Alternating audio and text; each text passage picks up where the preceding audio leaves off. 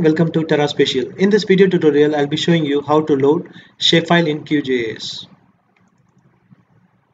So there are around 3 methods for adding Shapefile in QGIS.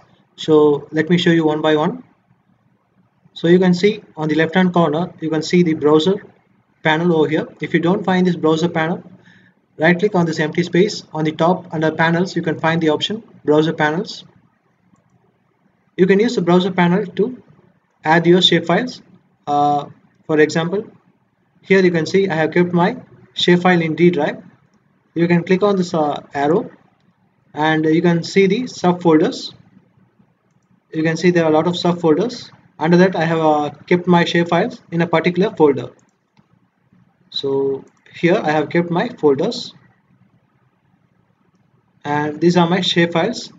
So let me add this shapefile. You can directly drag it and drop it on the map canvas, or you can directly drag it and add it to the layer section. So likewise you can add the shapefile. This is one of the method. So if you want to add a multiple shapefiles, let me show you how to do that.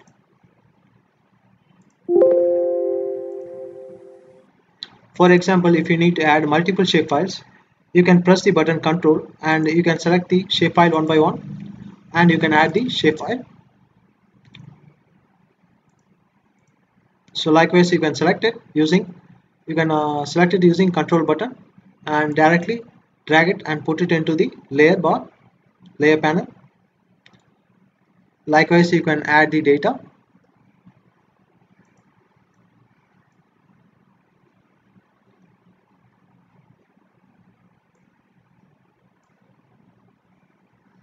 So likewise you can add the data, and this is the one of the method for adding the shapefile in QGIS.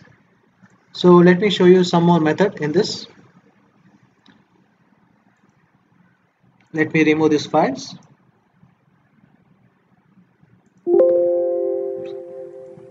So this is the second method which I am going to show you. So on the top you can find the option layer and select the layer and select the option add layer. Select the button add vector layer. So once you have selected it, you can find the source type, file, directory, database, protocols. So in this example, so we are going to select shapefile. For that we are going to use file, and now you can see a button over here, browse button. Select the browse button. You can go to the place where you have saved your files, where you have kept your where you have kept your shapefiles. You can go and you can find your shapefiles over here. So here for adding the shapefile, you can see in the boundary itself there are around you can see around it is around 4 types is available. So in that we should always select SHP file type. Please do keep it in mind. If you select some other file type, it won't be opening. You can see here under the type we need to select SHP type, and let me add some more data. So this is the road shapefile. So here also we need to select the SHP by using the control button. Select the SHP, and finally we are going to add the household. So in that also use the control button and select the SHP file type. So we have selected three files and we hit the button open. So you can see here boundary, household and road. These are the selected shapefiles. Now let me add it using the add button. So the files has been added. Just close this option. Now you can see here the file has been added. So this is one of the method.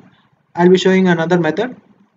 You can see an option over here, data source manager toolbar. If you don't find this data source manager toolbar, you can just right click on this empty space and you can come down to the option toolbars, where you can see the data source manager toolbar over here. You can enable it and use this button.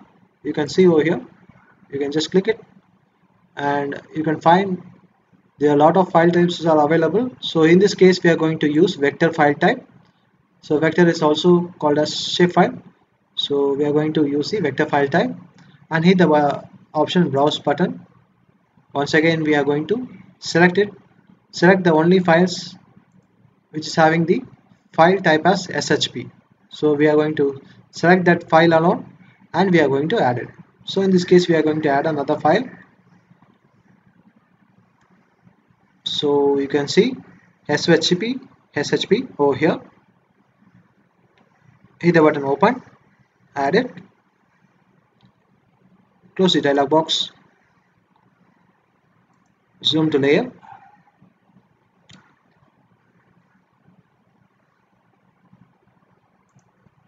yeah. So likewise you can add the shapefiles or load the shapefiles in QGIS. So if you have any other doubts in this, please do ask in the comment section. I will be answering to your questions. Thanks for watching Terra Special. Thanks for listening. Goodbye everyone.